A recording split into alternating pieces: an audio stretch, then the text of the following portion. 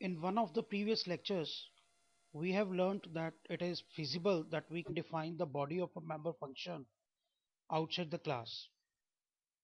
In this lecture, we are going to see how we can write down a constructor outside the class.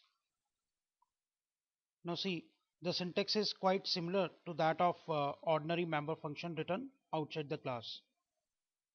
In this case, I have defined a class called companies. Int code happens to be the code of the company. Then for company name, I have declared this instance variable called cname with size sz, which has been declared as a named constant using the const keyword of C++. Now, the point to be seen is, see this statement carefully, this highlighted statement. This is nothing else but the prototype of the constructor.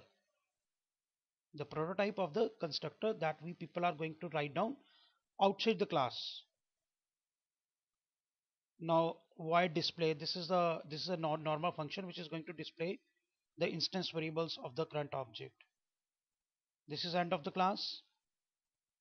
Now after this, when we have ended this class, now this is the time to write down the body of the constructor, prototype of which was given in the body of the class.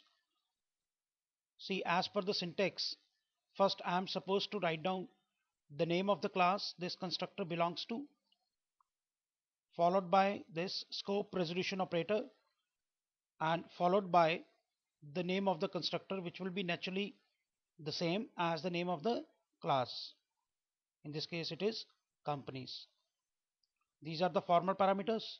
Subsequently, as happens in any constructor, we are going to initialize the values of the instance variables with the formal parameters. Now see, in function main, I have instantiated an object, simple object, CR, company CR 2001 happens to be the code, and Toshiba is the name of the company. These two parameters are going to be passed to the constructor. So rest of the things, they will take place as I have explained. The values will be assigned to the respective instance variables, and by invoking this display function, I'm going to display the instance variables of this object CR.